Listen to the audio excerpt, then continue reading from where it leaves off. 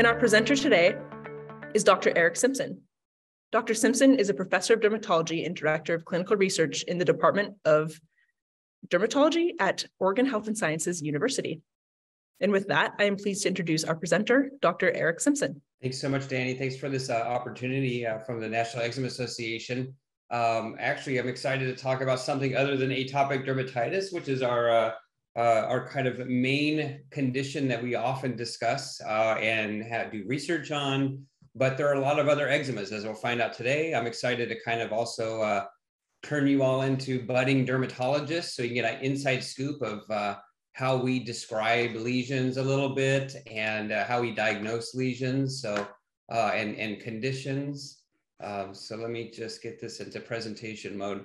Okay, Danny, all good from your end? It's looking good over here. Great, thank you. All right, so let's get started. We have about 30 minutes or so, and I'll stick around for questions. And so I'm going to move kind of fast. I always have more slides than I should have. And I'm kind of resurrecting an old meme of Lego. Everything is awesome. Eczema is awesome, but it's not awesome, as we all know, of course, because of the pain and suffering that it can cause.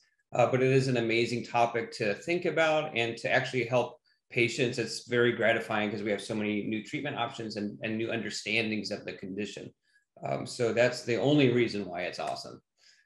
And it turns out that eczema is not a diagnosis. We all use it as a diagnosis. We use it kind of synonymous for atopic dermatitis, a certain type of eczema.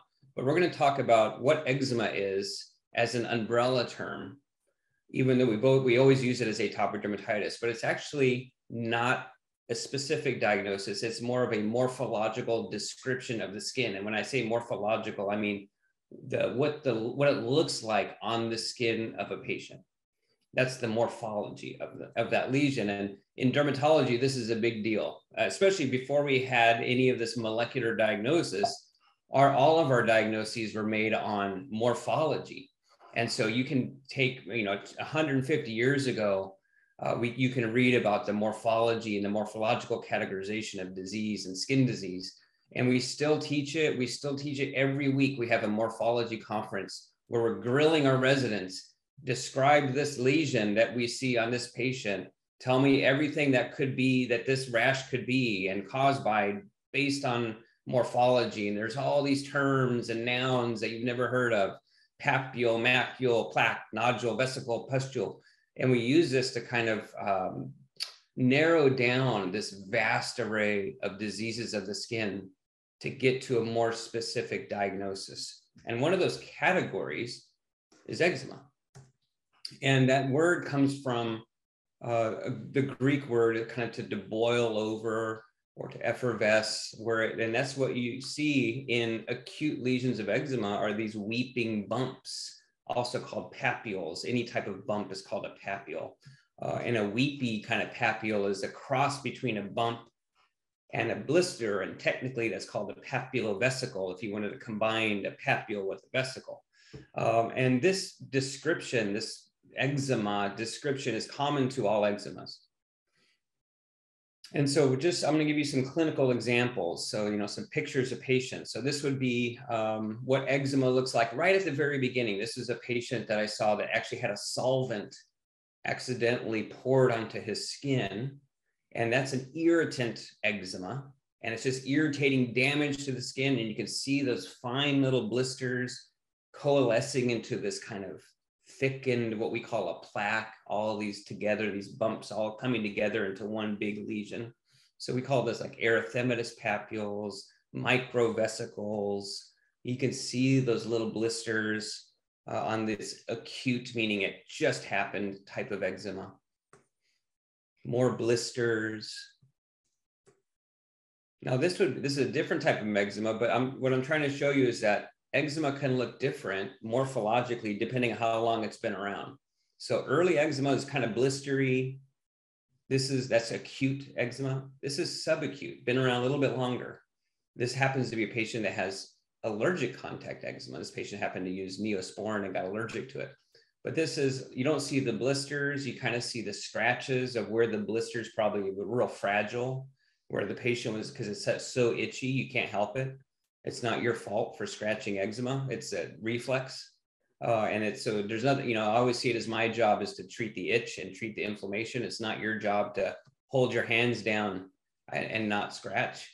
And you can see some more scaling. That's that white kind of flaky stuff. So some scaling, some erosions. You can see the loss of the epidermis. And then this kind of well demarcated, and we call that like, oh, it looks like it's an outside job. Like there's nothing on the inside anatomy that would cause this weird circle around your ear. And so that's an allergic contact dermatitis. But we'll get to that in a second. And then once eczema has been around for a long time, it gets rubbed. And rubbed eczema and chronic eczema has something called lichenification. And the term lichenification means accentuated skin markings. And so that's actually a sign of just, I could cause lichenification if I just rub my neck over and over and over again. And that's a response of your skin to chronic scratching or rubbing, and also just a long-standing eczema. And then in patients with skin of color, sometimes you can get slightly different presentations of eczema. So like darker skin tones are not always exactly the same.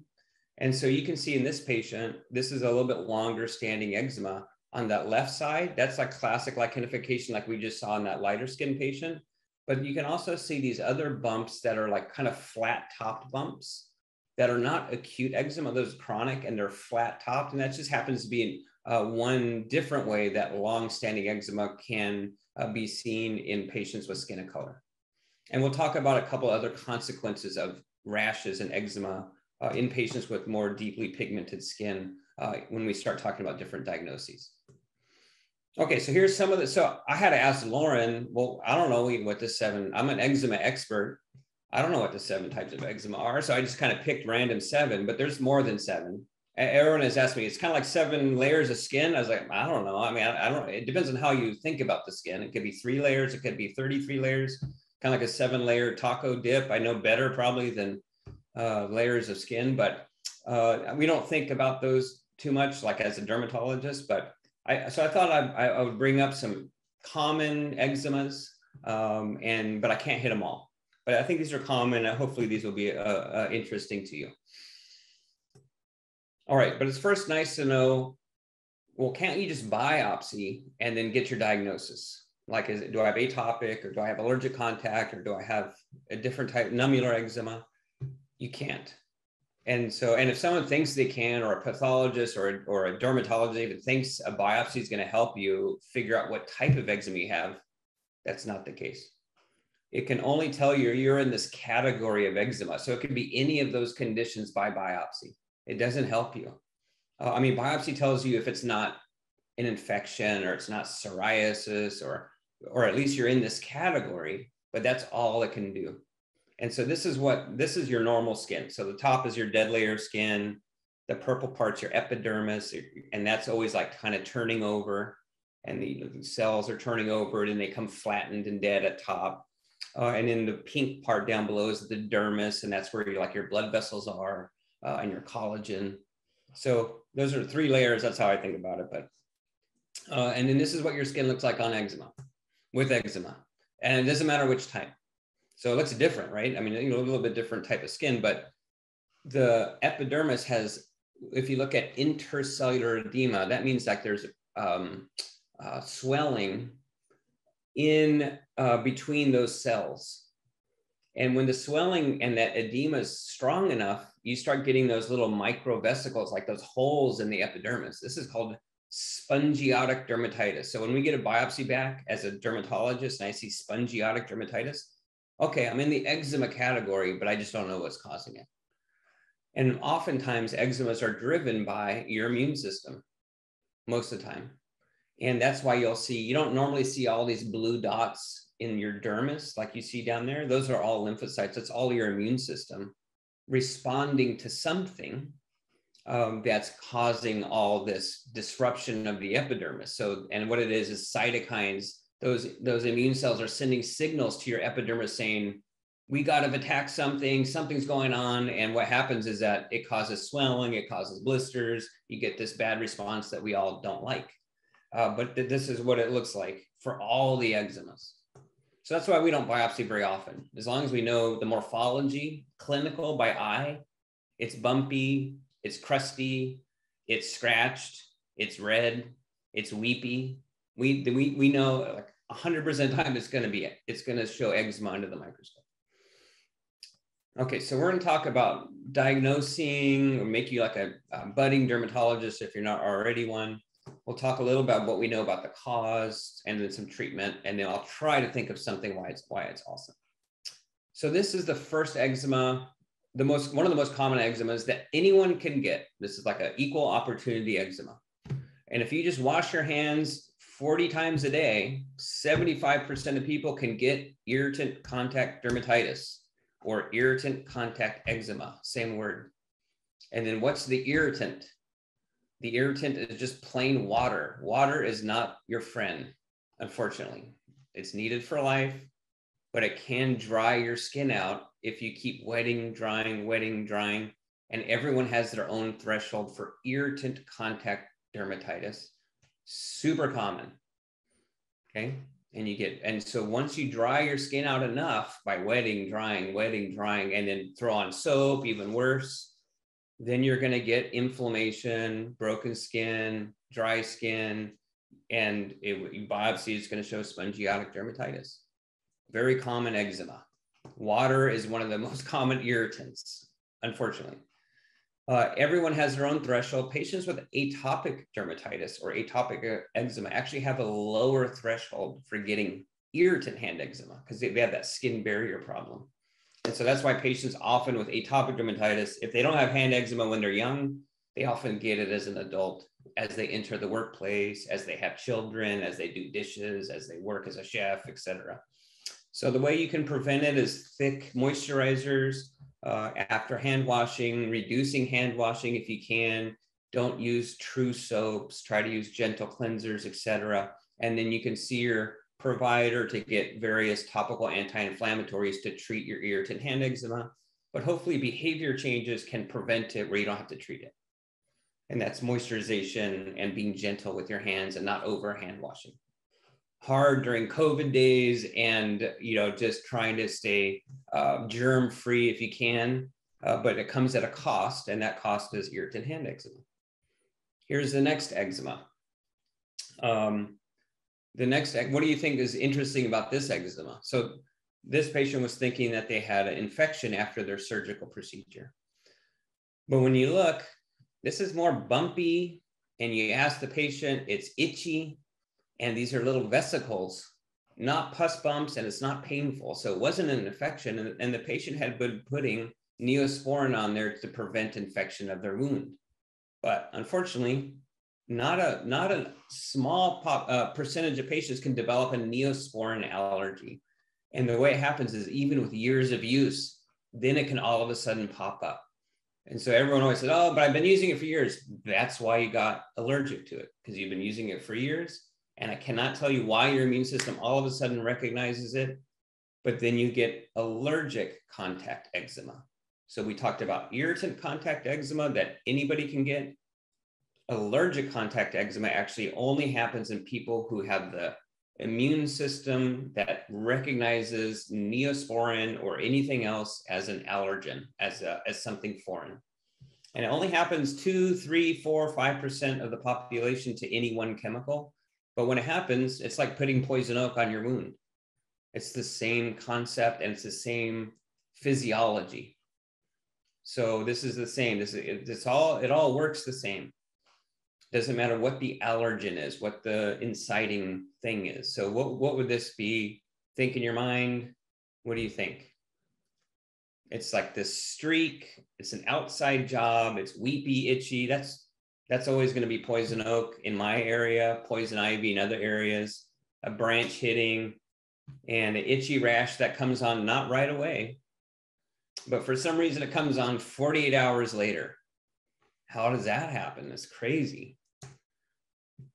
Poison oak, streaks, lines, outside job, crusty, weepy, itchy, history of hiking. Weepy, close up, weepy, crusty, itchy. This is my old nurse. I don't know why, like after 10 years, she still didn't recognize that she was allergic to nickel. She's like, why do I have this rash, doc? You know, her this old stethoscope had lots of nickel. We tested it. It was like bright pink, which is the test for nickel. And so that went away, but she was allergic to nickel. This was interesting. It looks streaky, looks itchy, and it's black. I didn't know black. Why is it black? Well, it turns out when you get poison oak at a high enough resin concentration, it like causes a black, it's called black spot poison oak because it's such a high concentration. It just like necrosis, meaning it kills the cells. So this was just a really major exposure to high concentration. And I was like, how did you get exposed? Your whole family? My crazy patient, like he has a big farm and she fell out of the tree and everybody hit this poison oak that was all through the trees and whatnot. So she sent me that picture. She said it's okay to show. This is a patient. I'm going to put all natural stuff on my scar to make it better. But this is, unfortunately, tea tree oil is all natural and it has a lot of great antifungal and antibacterial properties. No doubt, it definitely does. It's great stuff. But if you get allergic to it, it's like putting poison oak on your knee. And this patient was putting tea tree oil and got a very itchy contact dermatitis, allergic contact dermatitis to tea tree oil. This is a patient. I'm gonna my irritant hand eczema. I'm gonna put anti-itch on there, and it was Benadryl. Pretty sensitizing, meaning it has a high likelihood of causing allergic contact eczema later on.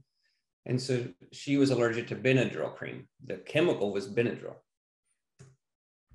This was a patient, top of the hands. Is this irritant? Is this allergic? It's hard to say. This patient happened to be, it was maybe started with irritant, so wore a lot of gloves, and she was allergic to a component in her gloves. It's called the rubber accelerator, the stuff that makes latex soft. And that can be in latex gloves, and it can actually be in non-latex gloves even, in some of them. So even that is kind of confusing. Glove allergy. Okay, so just some keys to the diagnosis when you're going to go diagnose people as new dermatologists. Look for signs of an outside job, weird shapes, weird lines. It's more rare than irritant, like hand eczema, it's usually irritant, but it could be allergic contact. Timing should make sense. So when you get exposed to something as an allergic contact dermatitis, it's 48 hours later, 72 hours or when the rash starts. So if someone tells me, oh, when I put my chapstick on, it burns immediately and I get a rash, that's not allergic contact dermatitis. I don't know what it is, but it's not allergic. The timing is not right. And it's often something you've used for years. And so that's also the thing that just kind of blows your mind. You know, like I've been using it just fine. Why would I all of a sudden I've been using Bag Balm on me and my cows for years. Well, that's how you got allergic to the chemical in Bag Balm called 8-hydroxyquinolone, a very sensitizing preservative. And once you get allergic to it, you can never use Bag Balm again. You'll always get a poison oak rash to it. It's almost never detergents. Everyone always comments on and thinks about detergent. It's almost like never detergent. It's always the stuff you've been using that you don't suspect. And then the only way to figure it out, if your eczema, worsening of eczema, or your new onset eczema, or your weird atypical eczema that the doctors can't figure out, you got to do patch testing. And it's not prick testing at the allergist. That you know in 30 minutes, right? You get a wheal, you know, that's a immediate allergy. That's hives. That tells you about sinusitis and hay fever and even allergic asthma. It doesn't tell you about eczema. Prick testing doesn't tell you much about eczema at all. It's patch testing that helps you figure out eczemas if you don't have like a genetic eczema like atopic dermatitis or something. And so patch testing is very helpful, but very hard. You have to put 100 chemicals on your back. You can't take a shower for an entire week. You have to see the doctor 3 times in 1 week to read this type of patch test. And this has just happened to be one of my resident projects. And I was one of the first people to kind of look at, in a systematic way, botanical allergy. So, and these are actually just botanicals. This patient couldn't be explained by routine patch testing. And so we put botanicals on her, and like she was allergic to everything. Calendula, tea tree oil, chamomile. And so it kind of just raised awareness that this is an important allergen. But this is what it looks like. Just real quickly, why does it take so long to get the rash? This is like a textbook thing. So just, it's more, you don't need to look at all the exact things. But at the very top, hapten is like what the chemical is. So let's just say nickel. Actually, nickel is a very small molecule, and your body can't recognize it. But it turns out like all the things that cause allergy actually bind to like proteins in your skin. And then they turn into something that your immune system recognizes. So you kind of need a protein and the hapten, the nickel together.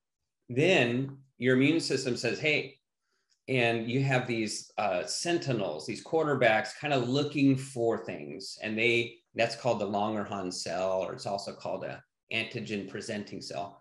If it goes up, finds that chemical and eats it. And then it says, I got to go get some reinforcements.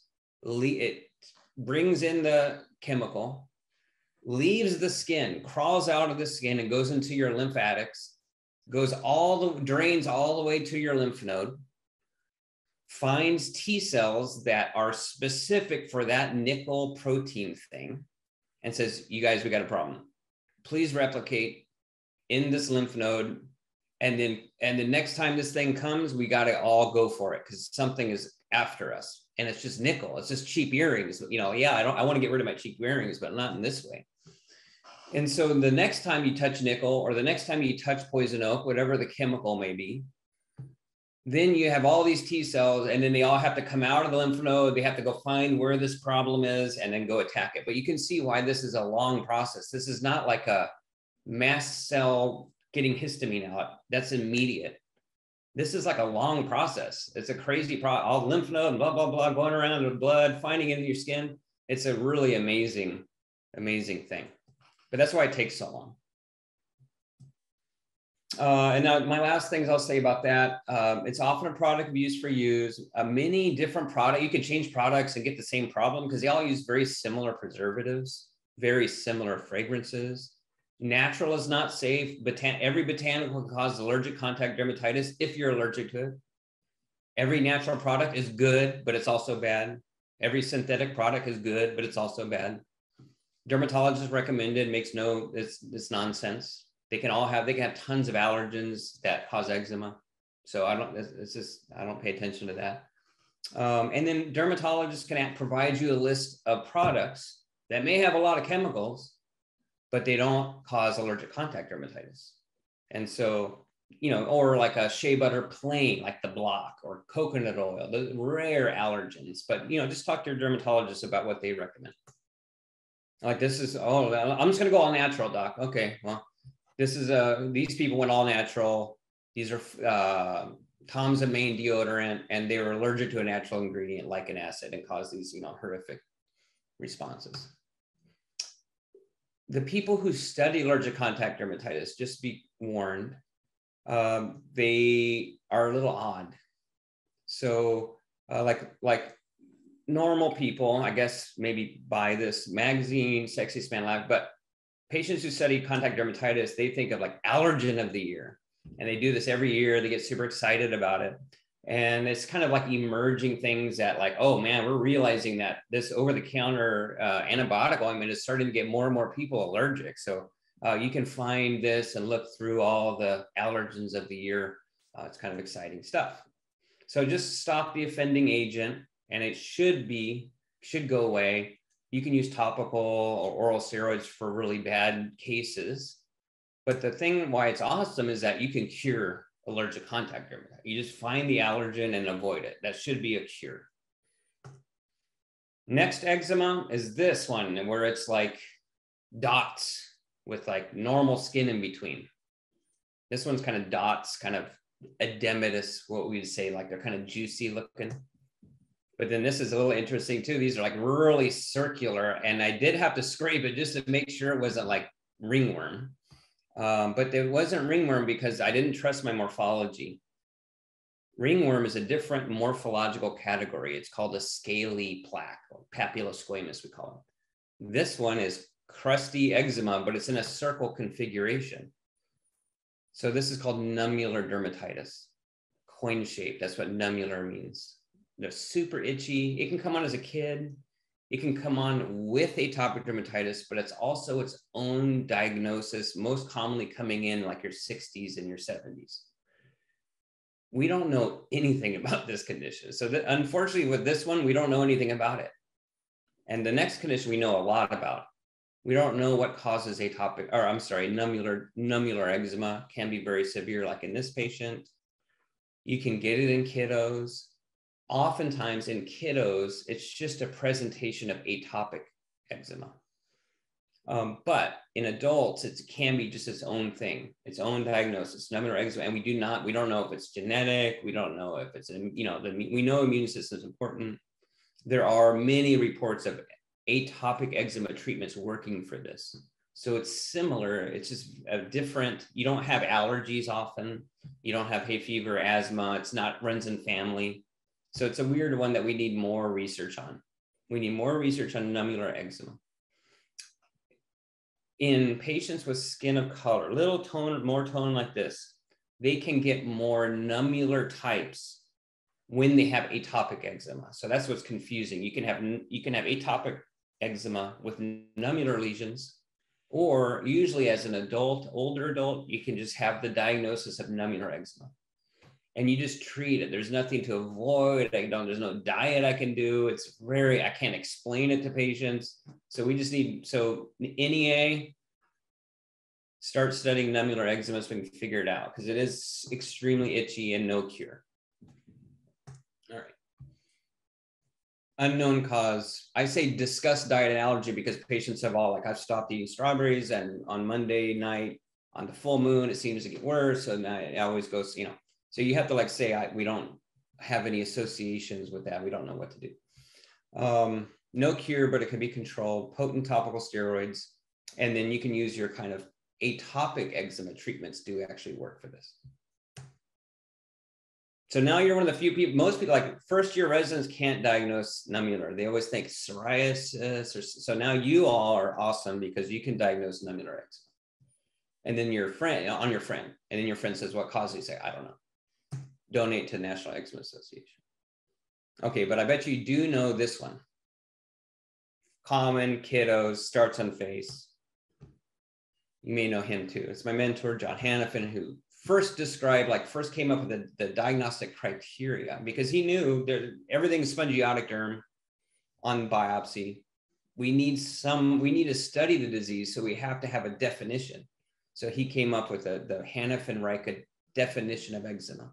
And they have to have itch, a typical morphology, which we've already described, eczematous, and a typical distribution, cheeks on babies, creases, older children, adults who have new onset eczema. It's real tough. They don't necessarily meet the criteria. So that's why it's always so hard to diagnose.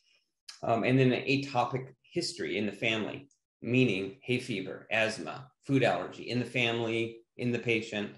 Those are all confirmatory.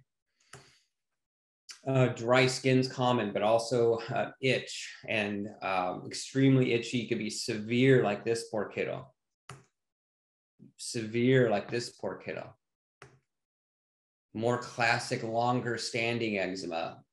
Crusty, the oozing is kind of crusting over. You're getting some lichenification. Remember, that's the chronic, it's been around for a long time, the accentuation of the skin markings. Kiddos probably been rubbing their ankles together at night.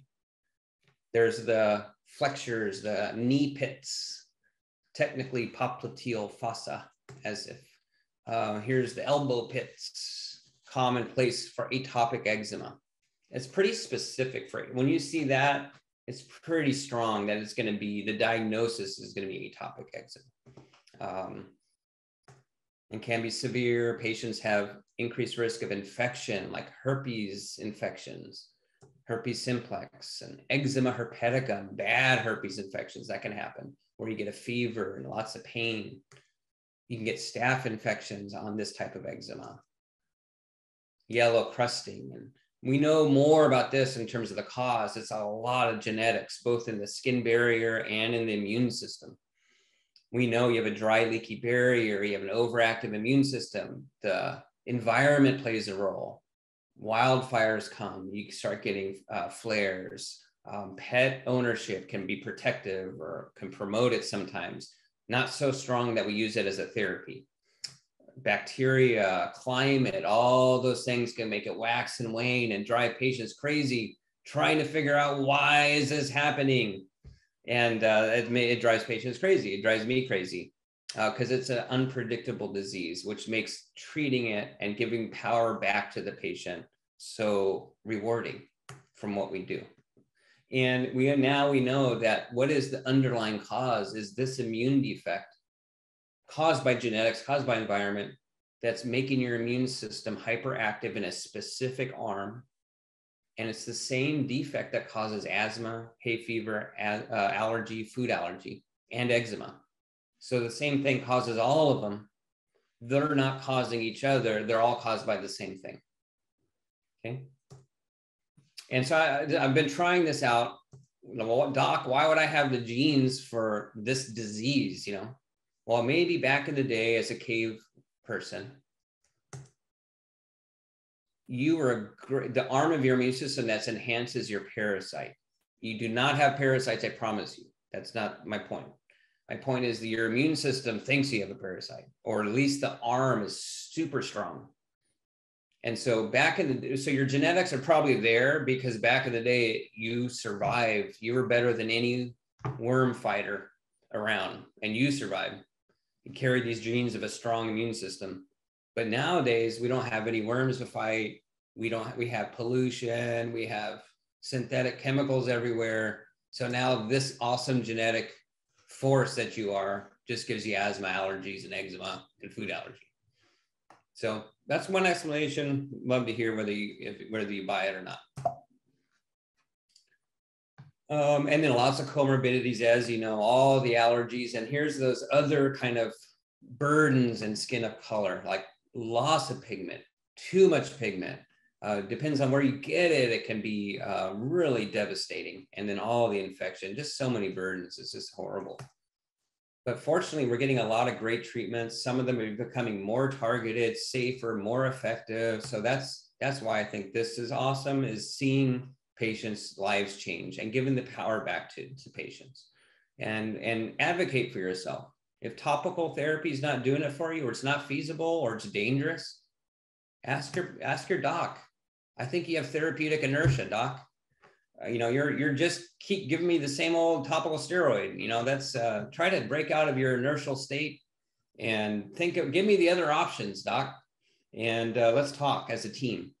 And the NEA has been really great about kind of promoting this team approach and empowering you to take advantage of all of the new therapies that have emerged and understand them. My agenda is never to put someone on a therapy. My agenda is to empower you to make your own choices. You have moderate disease, severe disease. It's not good, not fun, but there's a lot of new options. This patient's doing great. So hugs, hugs, hugs is the awesome part about eczema. If you can get it under control and you guys can work as a team. Okay, moving on, last couple. I was like, what is this? I didn't know what this was. It was sent to me as a drug rash.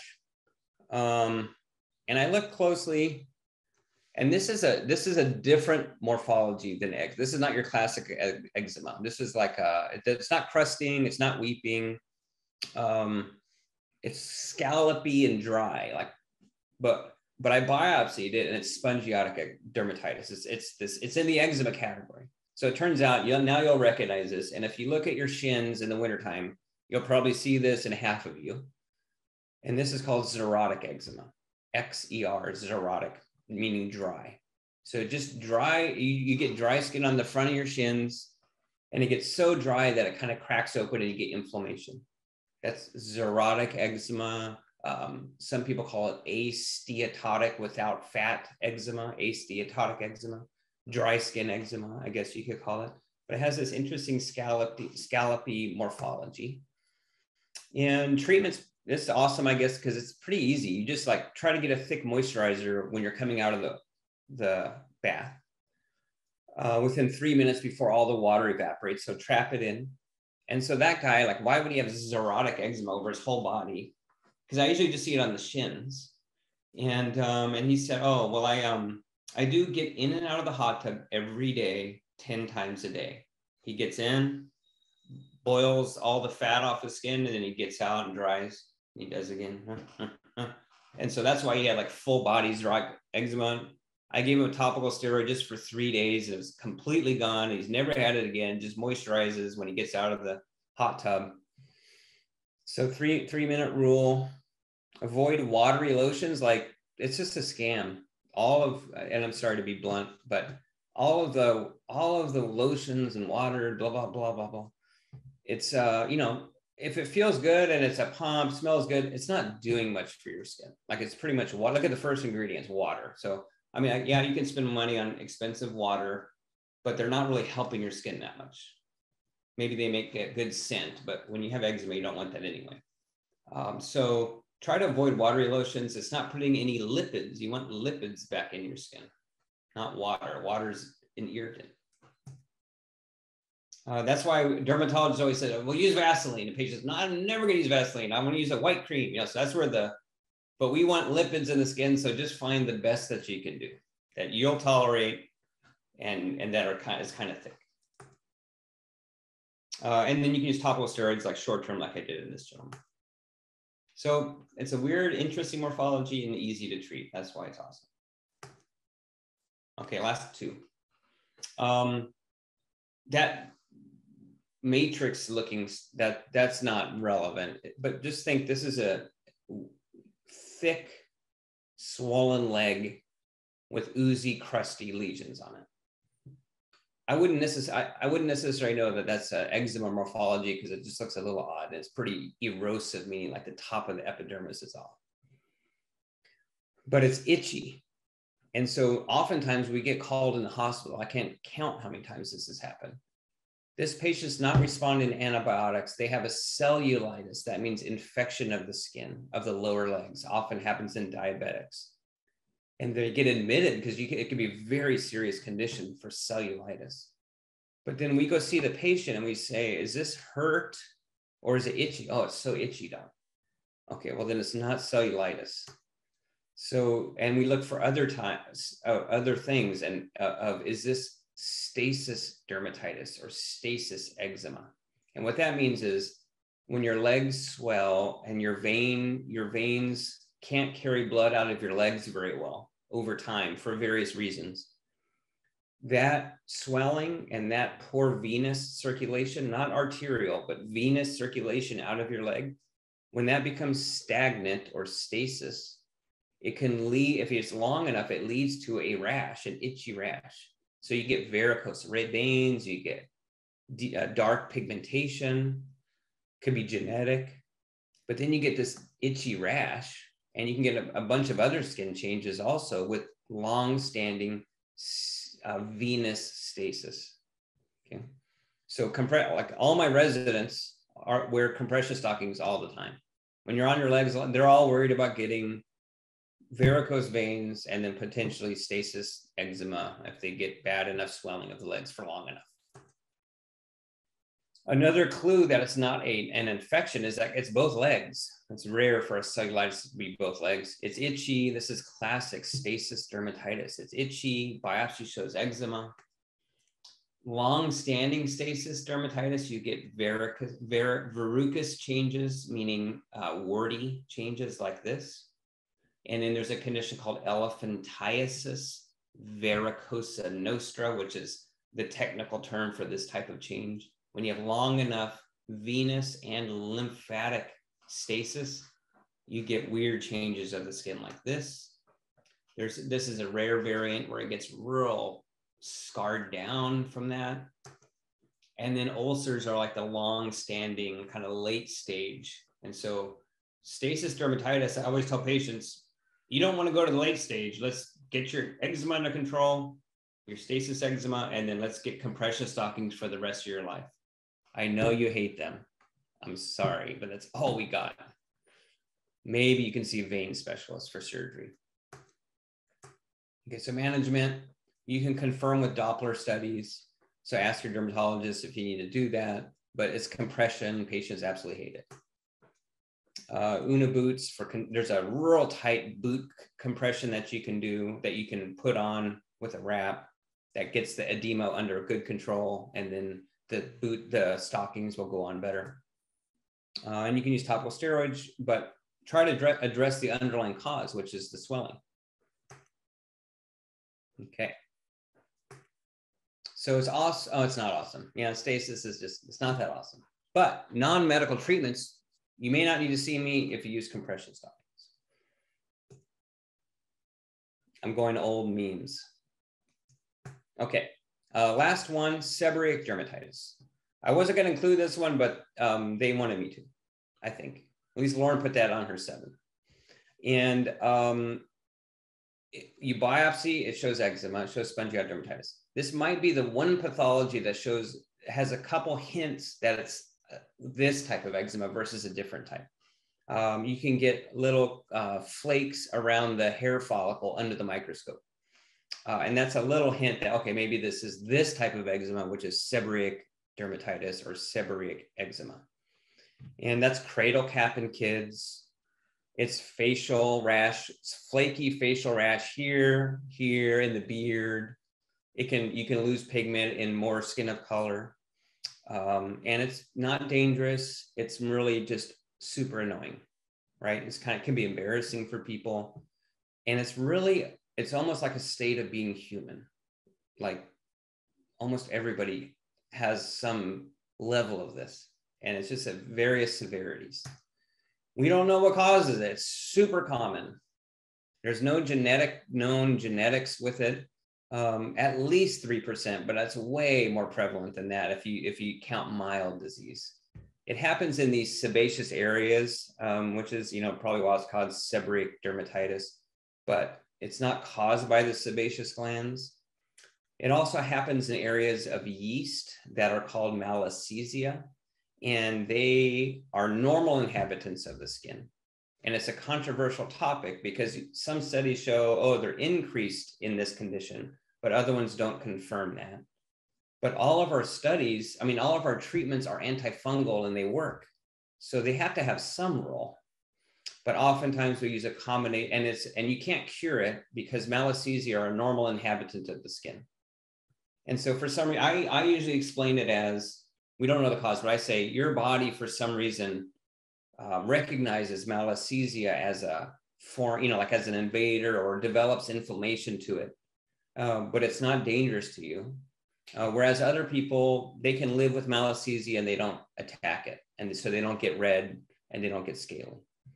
It's higher prevalence in some underlying conditions like HIV or neurological disorders. There are some patients who have a stroke and they just get seborrheic dermatitis on one side of their face. We don't really understand the connection of how the nervous system is interacting with the immune system to cause inflammation. It's confusing. But treatments are usually, pretty robust in terms of their effects. Anti-inflammatory and antifungals, combination of those. Non-steroidals are helpful since it's a chronic disease. And the next hour, we're going to talk about all these other eczemas. No, I'm joking. So we're done with the talk, but there are other eczemas. So there's not just 7, and there's probably more than this. Neurodermatitis in Germany is synonymous with atopic eczema. Here, it's sometimes referred to as people who maybe have a picking their skin problem. I don't like the term. I don't know what it means. Prurigo nodularis has overlap with eczemas, and that's like these thickened lesions from scratching, but it can also be its own diagnosis. We'll have a whole nother webinar on that, I'm sure. Dyshydrotic eczema is the worst term in dermatology. It makes it sound like there's wrong sweating causing eczema. That's not true, but that's a form of hand eczema that you get blisters on the palms. Post-traumatic eczema, people can get on scars. Radiation eczema could be acute or chronic. And then there's something called id reactions, where you get a fungus on the feet, could be driving an eczema of the hands. It's rare. I question how common this is. But that you'll find that in the old literature, these id reactions. So in summary, eczema is a morphological description of skin lesion, but we also use it most commonly to mean atopic dermatitis. So you can still use it, but if you want to impress your friends, say, well, that's a umbrella term. But if you mean atopic eczema, then I know what you're talking about. Eczema lesion appearance changes by skin tone, by age, by location on the body, length of time it's been there, treatment factors, and the curable eczemas are allergic contact, irritant contact, and xerotic. Those are curable if you just do the right behaviors. More chronic disorders, I forgot to add that last bullet, are going to be more of like your atopic eczema, your nummular eczema, and your stasis eczema will be more chronic that are controlled. And some lucky people, especially kids, can have improved disease over time. And I'm not going to say remission, but some do. And so that's it. Thank you so much for listening. I'm looking forward to answering some questions. Great. We have a lot of awesome questions for you here. We'll just have you stop sharing your screen and I'll get to as many questions as I can. And also I'll mention that my Wi-Fi has been a little spotty today. So if things are cutting out from me, I'll have Lauren jump in and she can take over for me with answering all the questions. Okay, first question here. What type of eczema are those tiny itchy bumps on my hands and feet? What type of eczema are itchy, tiny bumps on my hands and feet? It could be any of them except for seborrheic dermatitis, probably. Yeah, I can't make diagnoses over this call, but it could be a number of them. So I recommend you seeing a skincare provider to work it out with them. Okay, moving on. I get a rash around my mouth when I eat acidic foods. Is that eczema too? I've heard of perioral dermatitis. Is that what I have? And is it eczema? Right. That's the worst term also. So like technically perioral dermatitis, it sounds like eczema around the mouth. That's what it should be. But in reality, that diagnosis is actually rosacea or like an acne type. And so don't chase perioral dermatitis like treatments and all that, because it's caused by actually perioral dermatitis classically could be caused by steroids, overuse of steroids on the face. It could be caused by like type of fluoride reactions from fluoride toothpaste, and you get acne bumps that are usually not itchy. If you get that weird, I think probably the citrus reaction is like, if you have some underlying irritation, then citrus is just going to irritate any underlying defect, like skin defect that you may have, like dryness or a little bit of eczema, and the citrus just burns it. But if you start having weird, like if you don't have eczema to begin with, and then you start taking citrus and you're getting a weird reaction right away, I think seeing an allergist, like any immediate reactions, I think having your primary care or your dermatologist refer you to an allergist just to see if there's something else going on for these more immediate reactions. Okay. Can you have different types of eczema together? For example, seborrheic dermatitis and atopic dermatitis or nummular eczema. So then would the treatment be different for both types? Right. It's really hard.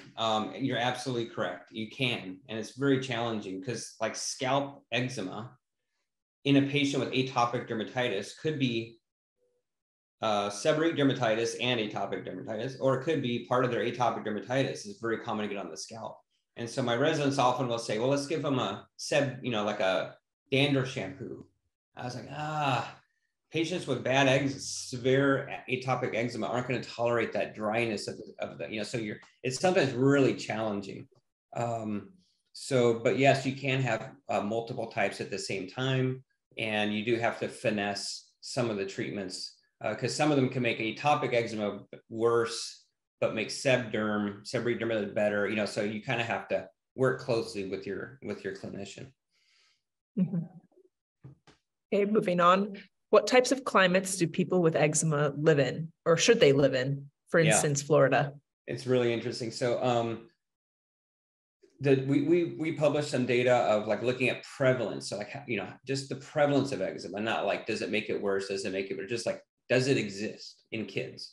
And there were some like in places where there was more humidity and more sun, Florida, they actually had lower rates of eczema in general in the population. And then rainy, lots of indoor heating, they had more eczema. But the effect size, you were talking like 9% in this state and 10.5% in this state, for example, in this climate.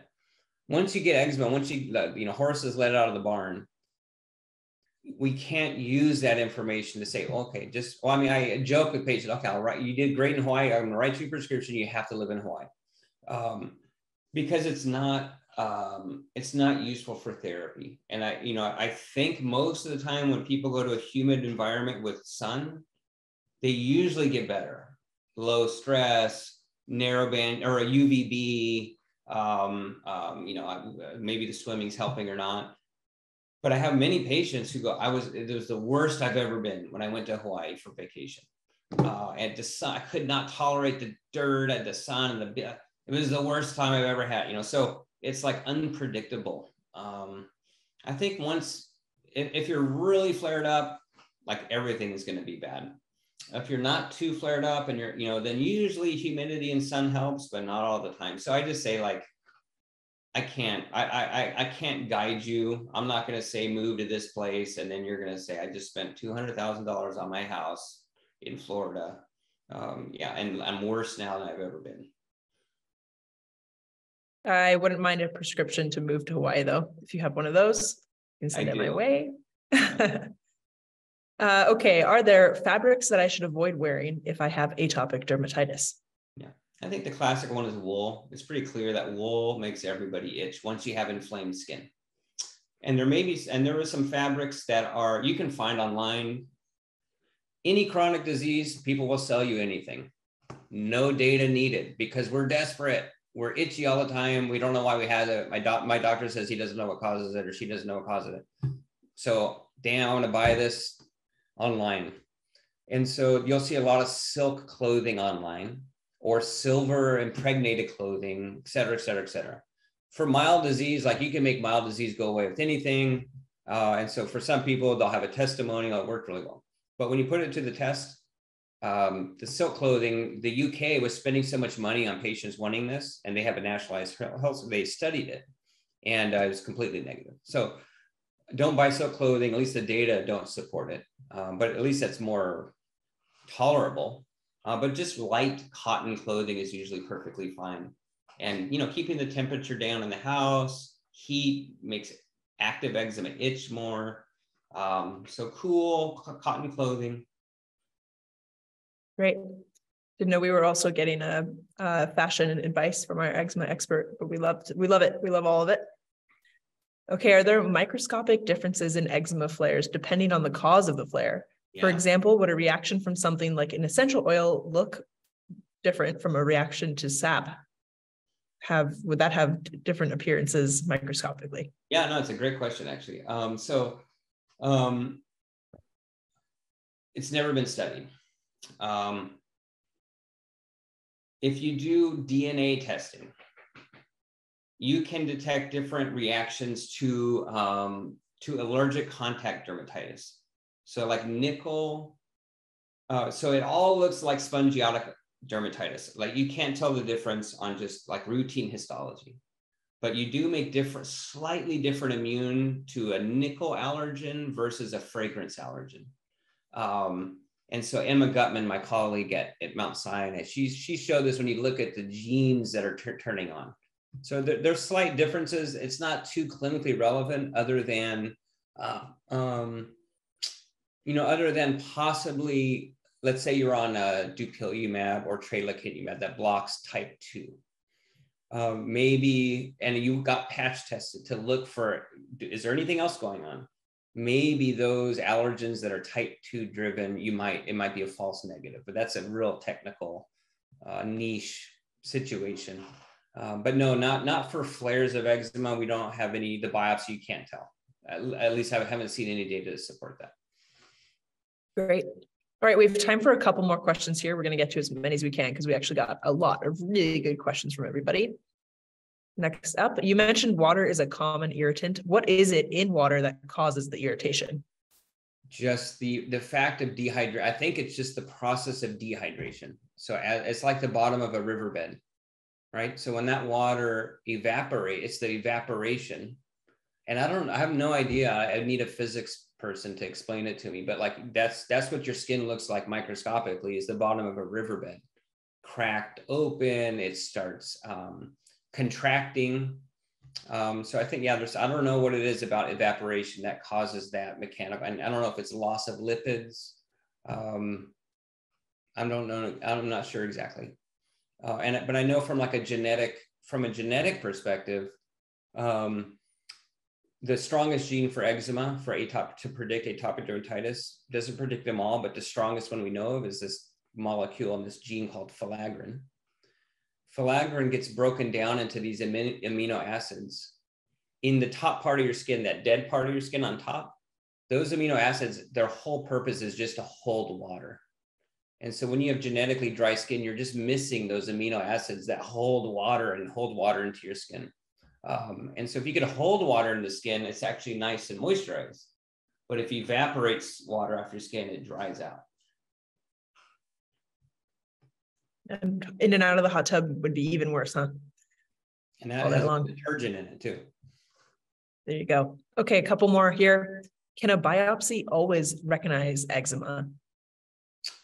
Not 100% of the time. And oftentimes when I'm struggling, like, is this eczema or is this psoriasis? There's a weird overlap here, and some patients have both. It's very rare, but they do. And I try to biopsy to check it out.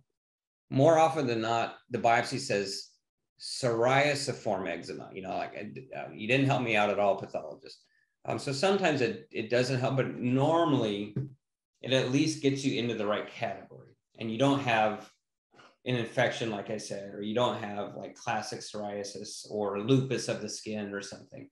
But oftentimes the presentation is oftentimes so classic that we don't need a biopsy. But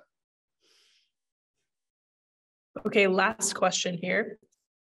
In a poor community with 0 to no chances to get medication, what would be the perfect low budget treatment and educational plan to give? Thank you so much. Yeah, no, that's a great question. And I was talking about this earlier today, actually, when someone was saying, we want this new non-steroidal medication, everyone should use it, and it should be first line. Well, this is a global disease, including poor resource areas of the world. What's the cheapest, most effective therapy you could use is triamcinolone ointment or a low budget topical steroid. And topical steroids, like every single treatment, have good pot things and bad things.